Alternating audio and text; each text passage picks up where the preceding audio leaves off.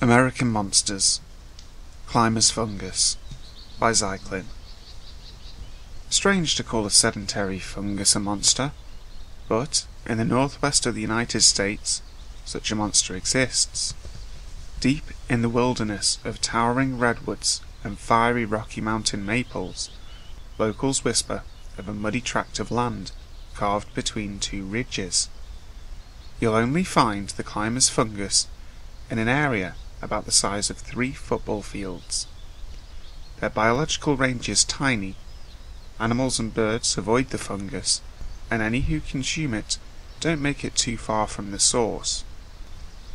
It starts with a stomachache. You may vomit, but the spores have already grasped onto the lining of your stomach. Nausea comes soon after, causing you to stop and rest frequently along your frantic journey towards civilization. Your muscles grow heavy. Your joints stiffen. What's that pounding in your skull? Could all of this really be the demonic work of that mushroom you just scarfed down off the side of a tree? It was waxy and bulbous, and gave off an earthy sweet smell, like fine truffles. In fact, you can smell them now, that meaty molasses-like aroma that's clogged in your nostrils. You only had one mushroom cap, but your vision is blurring, and the world is becoming dim. You've only managed to make it, what? 100 or 2 yards from the tree where you innocently picked the climber's fungus? The air is heavy, your arms are heavy, your legs are heavy. Every step feels like you're sinking into the sludge of the ground below you. Darkness encroaches at the edges of your vision. Your feet can only carry you another few steps before you collapse against a tree and pray you don't lose consciousness. But then, light. Bright light, like heavenly fire glowing down from the treetops. Its warmth tingles on your clammy skin. It breathes the fresh air into your lungs, and the burden on your shoulders lightens to the weight of a feather. Your bones weigh nothing. Neither do your muscles. Every ounce of you is drawn upwards. You're a balloon caught in an updraft, and the beautiful light from above is calling you towards it. You grab the nearest tree and begin to climb, up and up towards the canopy.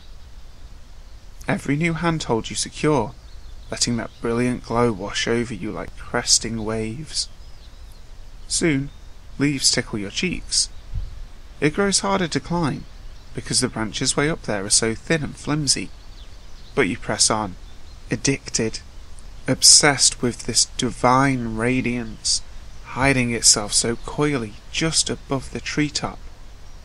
Finally, your head bursts into the open air, and you tilt your head towards the sun, and salty tears stream down your cheeks. This is the light. This is paradise. This is as far as you will ever remember. Next, I'll tell you how your body is found. Some hikers will spot your corpse way up in the canopy, swaying in the wind, white knuckles clutched onto the thinnest branches, and they wonder how you haven't fallen down. Your face is calcified, and hardly a face at all.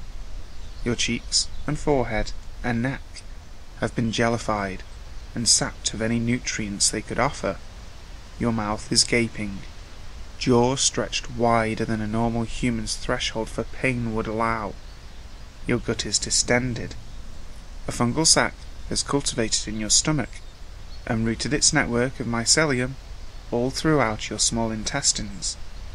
One long stalk protrudes upwards through your esophagus, up past your glottis, and nests right in your mouth, where a platinum mushroom cap has risen from between your jagged teeth and spread itself in the sun. This is the second stage of the climber's fungus life cycle, the reproductive stage. Soon, that cap will bloat up, all lumpy and slick, packed to the brim with spores. One hot afternoon, and pop, the growth ruptures, and climbers fungus's spores rain down from the canopy. coating tree trunks with their newest generation. What becomes of you next doesn't matter.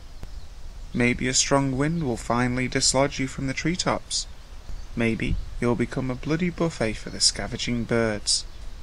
Or maybe your body will stay in the treetops forever, slowly withering, your mouth hanging open, and your burnt-out eye sockets gazing at the sun. Thank you for watching today's video, guys. I hope you enjoyed the second part of the series. As always, a big shout out to Zyklin for actually writing the thing and giving me the permission to use it. It was fantastic. If you like the video yourself, please remember to like, share, comment and subscribe to the channel. Also, if you want to click the little cogwheel next to the subscribe button, that will give you notifications of when my next video is out later on in the week. If you have a story or creepy experience that you want to share with me yourself, or you just want to speak to me normally, like on social media, make sure you follow all of them. They're down in the description box below. And until next time, sleep tight.